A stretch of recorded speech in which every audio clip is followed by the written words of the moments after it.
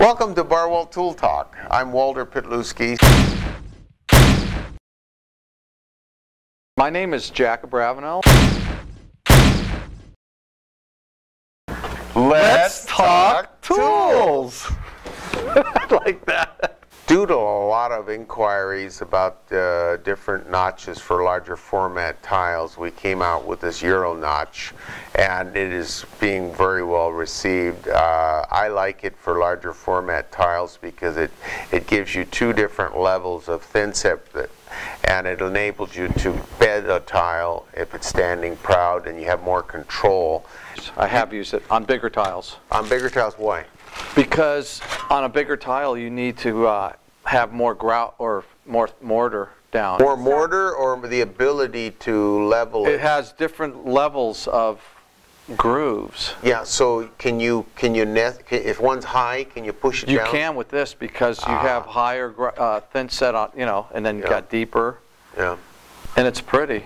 What I have found is years ago, for big tiles like the Mexican pavers, we would use I believe it was a 1/2-inch notch trowel, and with this one here, it's a 1/2 inch. I would consider it a 1/2 inch because you've got the width of these here, but you got more versatility with this notch trowel, and I have been using this, the first one you gave me there, and I'm enjoying it with bigger tiles because everybody is going with the bigger, heavier tiles, so you need to have a better mortar base, thin set base under those tiles. So.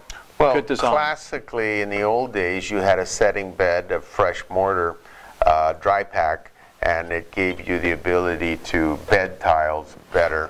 Today, you're thin setting over concrete or thin setting over cement board or Ditra, or you got all these different formats, and those tiles are sharp edged. There's no cushion edge anymore. What happened to cushion edge? There's still cushion edge out there. All over. I lay a lot of that. Yeah? The only sharp edge tiles I'm using are like travertine, marble, granite. Ground porcelain? Yeah, they're rounded. They're coming out rounded, but that's not all. There's more. Yes.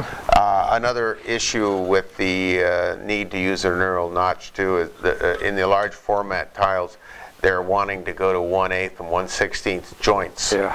And I mean, any lippage stands out like a sore thumb, and when the contractor comes in and you want your check, if he sees something standing proud, he's going to say, "What's this?" And never had that happen, but no, I agree. I've seen it. The sun rises in the west. It does in your world. I've also found with this, where in the past you'd have to go back and pull tiles up to build up the mortar. With this one, I haven't had that problem. Using this. You go back? Well, in the past with other notch trowels, just to build them up. I mean, you do repairs? No, when I'm working on the job. Walter, pay attention. Focus. Where am I? No. Focus. Yes.